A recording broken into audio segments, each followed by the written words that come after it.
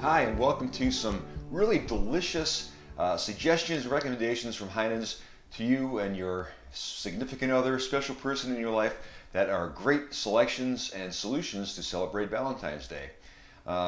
Any wine, we believe, at least I believe, could be made romantic due to the circumstances, the person, the food, the setting. But something about Valentine's Day certainly speaks to romance. And in looking at what wines we would like to recommend for Valentine's Day, sparkling wines are always a great idea for any sort of celebration. And then certainly for Valentine's Day, sparkling rosés just made even more sense than any other wine that we could think of. There's never a bad time to drink bubbles and sparkling rosés, but to celebrate this loving day with some lovely wines, we are excited to share these with you. We also wanted to make sure that the wines we have chose for this tasting represent what we think are really outstanding values. And there's two reasons for that. One, because you're a customer, we like to give you the best deals possible and save you money. And secondly, you can buy these great bottles of bubbles and still have plenty of money left to splurge on dinner, dessert, cheeses, gifts, flowers, anything else you want to get to celebrate the special day. So each of these are similar, but just as different as they are similar. And we have chosen wines from 3 different countries, made from different grapes. Even though they're all rosés, they are about as different from each other as you would ever want to imagine. One thing before we start is that I never assume that everyone knows what rosés really are. There's no such thing as a rosé grape. Usually rosés are made by blending either all red grapes, a combination of white and red grapes, but the key is that when you use or make rosés, that you get the very little skin contact of the red grapes, which is where all the pigmentation, all the color of the grape is at. So the less amount of time that these wines spend on the grape skins, the less color they'll pick up, and they'll get this little blush of color, as they're sometimes called, or rosé color.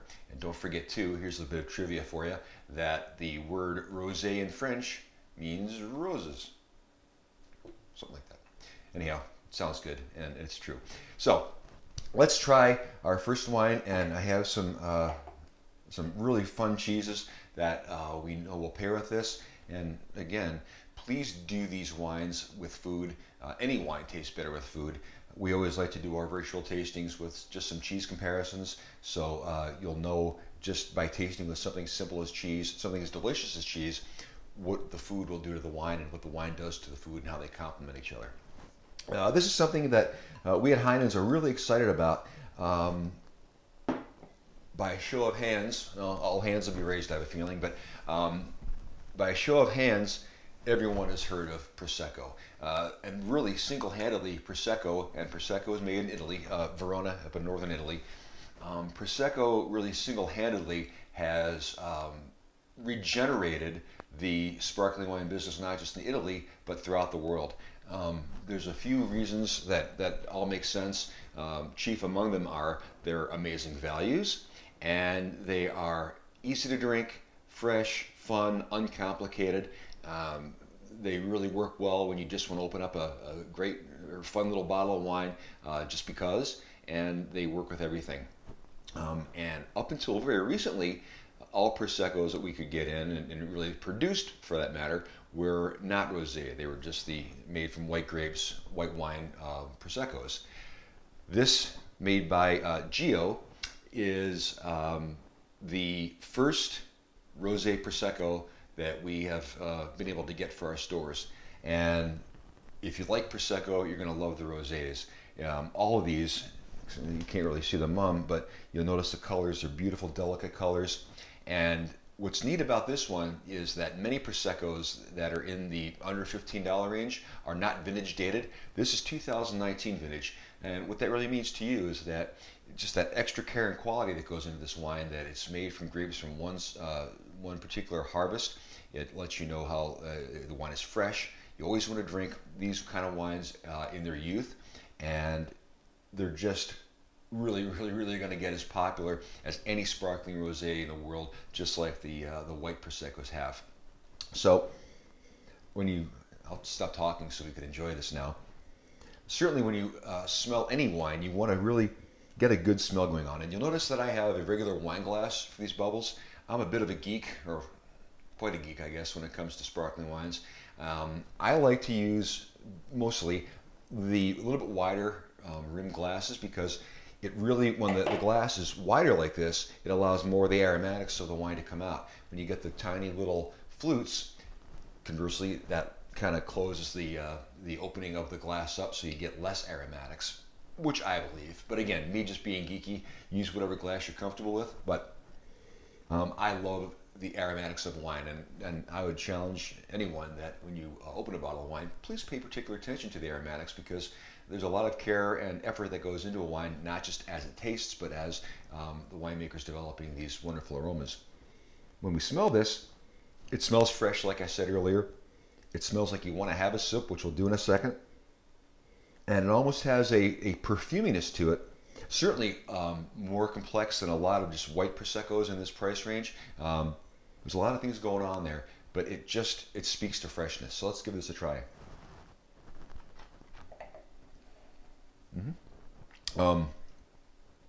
Fresh, easy to drink, not too dry or tart.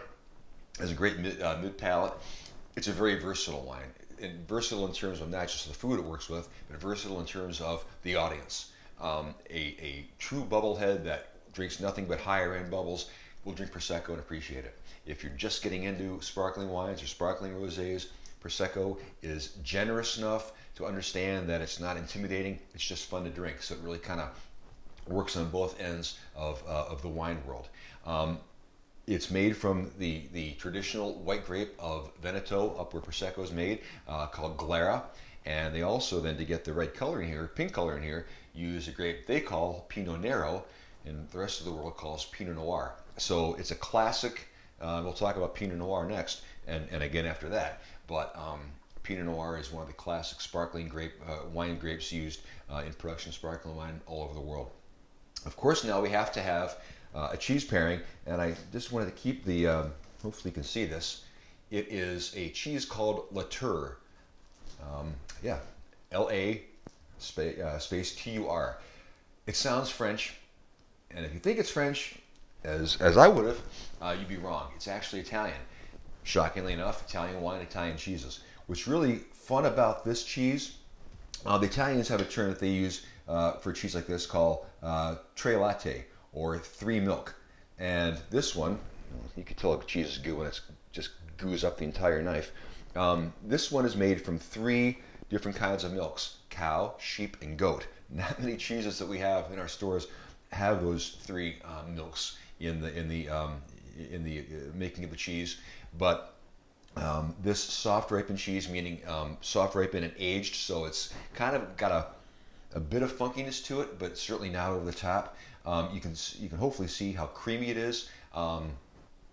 As a bit of a cheese geek as well, always for cheeses that are really special and good cheeses, take them out of the fridge for about half an hour before you serve them, because that way they'll soften up a bit, just like a wine. If a wine is too cold, the flavors will be muted. If a cheese is too cold, the same thing. You won't get all that the cheese is trying to tell you.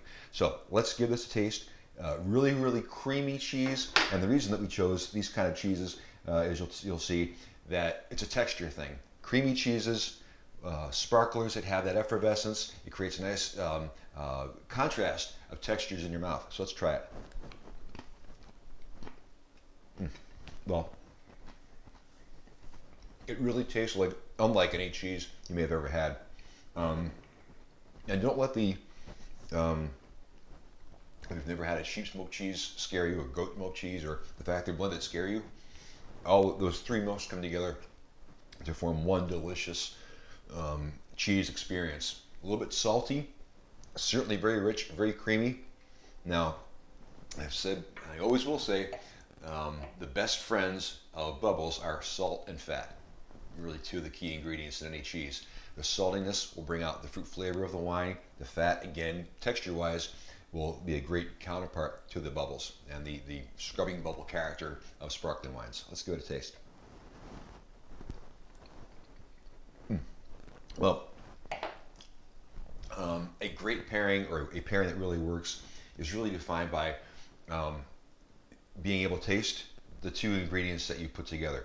Still being able to taste the integrity of the wine, still being able to taste the integrity of the cheese, but there's a third flavor that is created with a great pairing that highlights both the characters of the wine and cheese, but also emphasizes, in this case, a beautiful, like a white peach, nectarine kind of flavor. It basically brings out more flavor of the wine than it does by itself.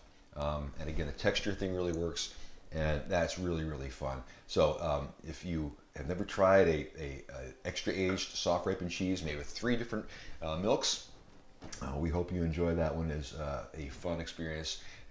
Italy and all delicious. Our next wine,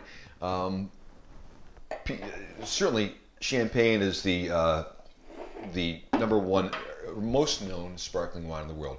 Remember that Champagne, anything labeled Champagne, is actually made in the Champagne region of France, and that is where the sparkling wine, really the modern day sparkling wine movement has taken place for centuries now. But Champagne is not the only place in France that makes quality, delicious sparkling wine. Really, sparkling wine is made all throughout France. And through those different regions, the sparkling wines, they use their grapes of the region, or the indigenous grapes of the region. So for example, in Champagne, the classic grapes they use, and really around the world, are Chardonnay and Pinot Noir. This one from Greitman and Meyer is made in the Loire Valley. And the Loire Valley is south of the Champagne region. And it's a little bit warmer there, so Chardonnay and Pinot Noir don't do as well. The Chardonnay and Pinot Noir really appreciate and kind of require cooler climates. So the indigenous grapes of the Loire Valley, on the red side, it's Cabernet Franc primarily, maybe a little bit of Cabernet Sauvignon, which is not much, but tiny bit of Cabernet Sauvignon, but usually Cabernet Franc and Pinot Noir is making some inroads, even though it's a little warmer down there. But Cabernet Franc is the workhorse. And on the white side, there's a tiny bit of Chardonnay, and I emphasize tiny, but the main white varietal in the Loire Valley is Chenin Blanc. And certainly in Loire Valley, Chenin Blanc is a noble and great grape, and not many other places in the world does Chenin Blanc take on a role of nobility as it does in the Loire Valley. So this one is made with all of those 4 grapes we talked about, Pinot Noir and Cabernet Franc on the red side, a little bit of Chardonnay, and more Chenin Blanc on the white side. What's important to know that a sparkling wine in France that is really not made in Champagne, they'll call Crémant. And the key with Crémant, most of these Crémants from either the Loire, shoot other places in Burgundy, Bordeaux, up in Alsace.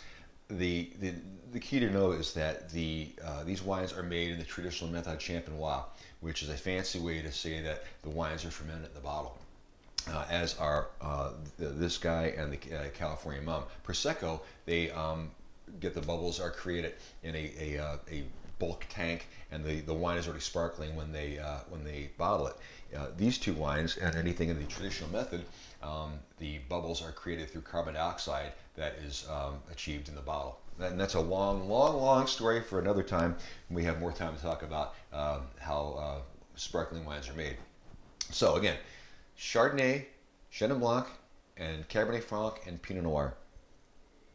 Yeah, really, one of the sadly, we're not in the time of the year to do this, to run right outside and do it.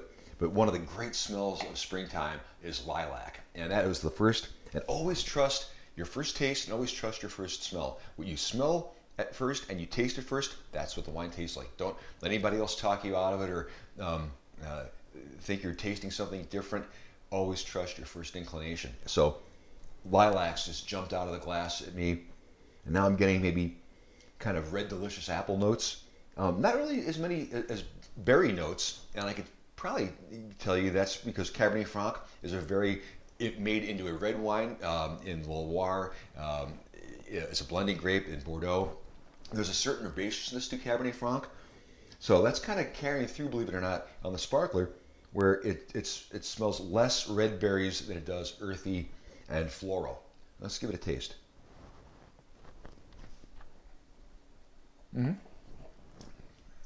Great, generous mouthfeel. really racy acidity.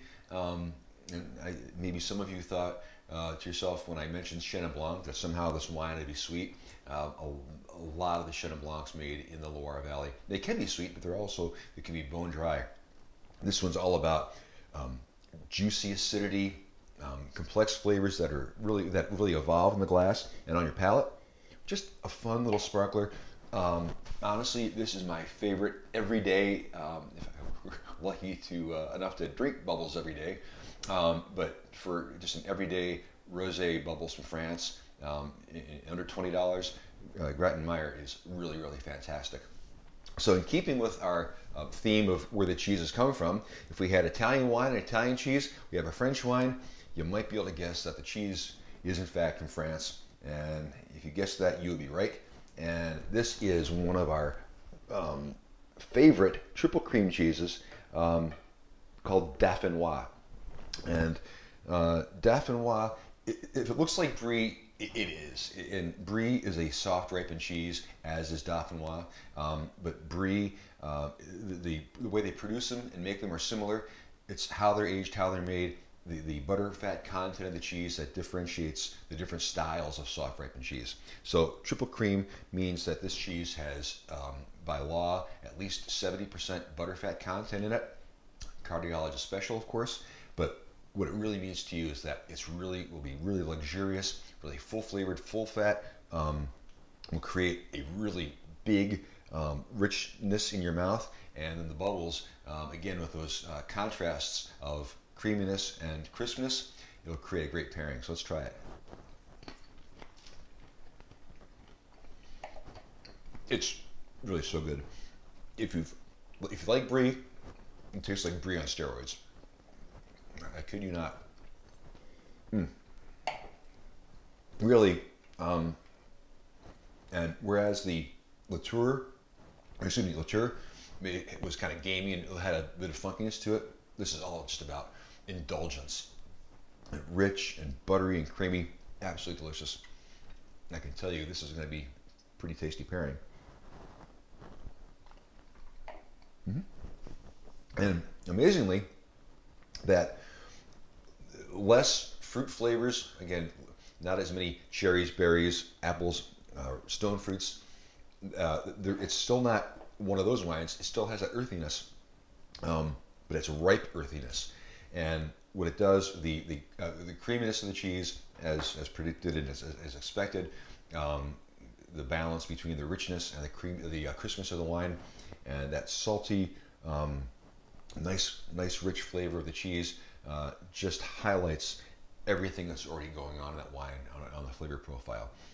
Really fun. I would move back if you're doing any sort of entertaining or meals with these wines, and not just cheeses. I would do the Prosecco Rosé with and again, you don't need to keep the theme indigenous to where they're from, but it's a fun thing to do. I would do like a risotto with either some pancetta or some prosciutto in there, either crisped up or on the ribbons. Salty ham, again, salt and fat. That little saltiness from the prosciutto or the pancetta with a creamy risotto will be fantastic. With the Cremant de Loire, gosh, if you want to do something special that ordinarily wouldn't do, like game birds, like duck or pheasant, would be fantastic. I just think really a roast poultry, really comforting style would be a beautiful pairing with that at the table. Now we have our final wine of our tasting, and coming from the great state of California, this is the Mumm Napa Brut Rosé. Mumm is one of the early champagne houses that invested in the not just California but in the Napa Valley to produce sparkling wines with a nod to the terroir, the environment, the grape growing regions of California, but with a bit of the French parentage and the French heritage.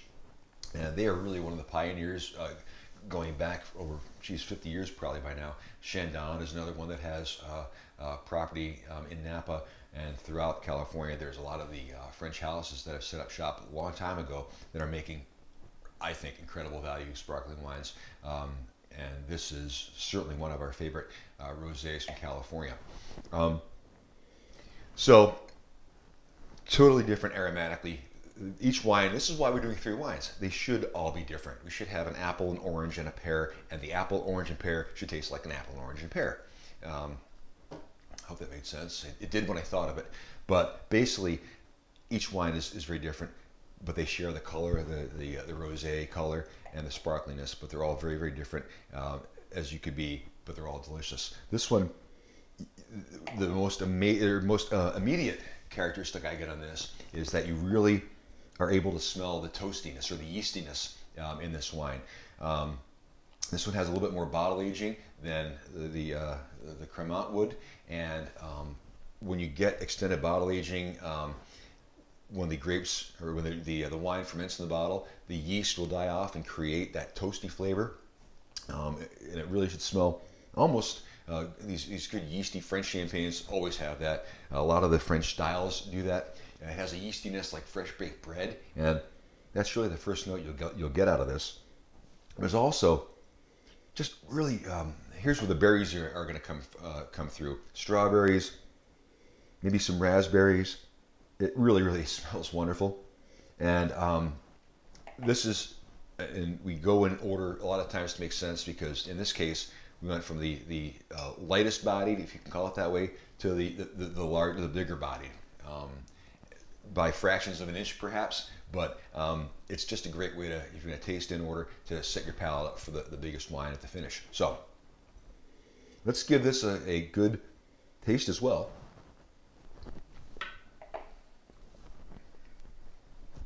A lot more flavor, a lot of richness. There's some nice grip on the palate, almost chewiness.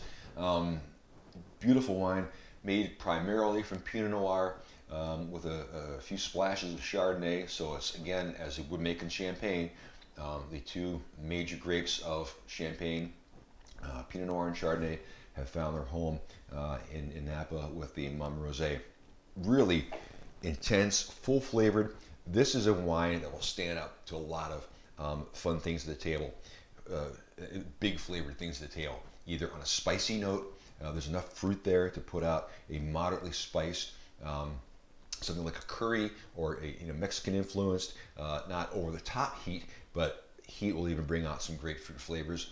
I think this would be great with grilled or pan-seared salmon. Primarily with that, because salmon, of course, is a very fatty fish, and that would really, really play well with the crispness, or the nice acid of the wine. But for our sake of argument today, we have another cheese, and this is the Heinen's goat cheese medallion, and it's topped with a fig jam. And we chose this because we like it, and because figs are something that you see all over the place in California, as many crops are in California, or in the U.S. California is the leading fig producer in America. So we wanted to do that little nod of California produce and create a nice little kind of a fun pairing, because goat cheese, if you've had it, is it's a tartar cheese and a little less fat content than cow's milk. So you're going to get some more acidity and a little bit more different mouthfeel. So that tartness will be a great counterbalance to that sweetness of the fig jam. Fig jam, as you can imagine, will have some sweetness to it. And together, and sometimes you'll see people who put honey on cheese. It's that same thing, sweet and savory coming together to make one flavor. So I guess we have kind of 3 things going on here: sweet, savory, and then the wine pairing. So let's give that a shot.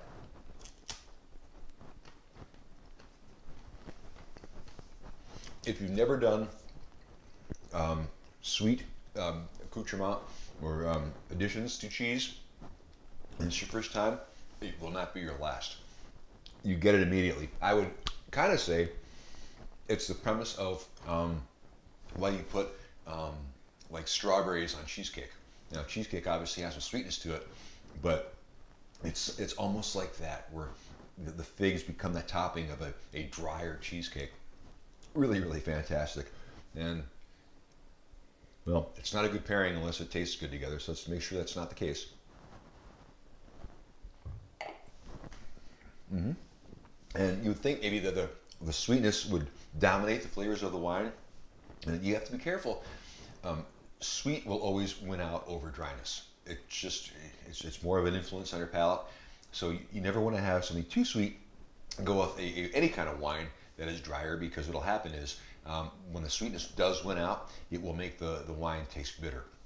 In this case, though, there's enough fruit in the Mumm Rosé to really create and highlight the ripeness of this wine, those berry flavors, and it's just a fun pairing. So there we have it. We certainly hope that you have a wonderful Valentine's Day, and that these wines, if you've tried any or all this evening, that they become some of your go-to sparkling wines moving forward. And maybe you can even try with some of these food pairings. And if you come up with any different food pairings, please let us know, and we can share those on social media. And with any sparkling wine, don't be afraid to use it at the table, because it is wine, and the versatility of sparkling wine with food, hopefully you've seen today or will taste on your own. Sparkling wine is really versatile, as well as it is delicious. I've really enjoyed tasting some great sparklers with you this evening, and tasting some great cheeses, and we look forward to seeing you on our next virtual tasting next month. Thanks for joining us, and cheers.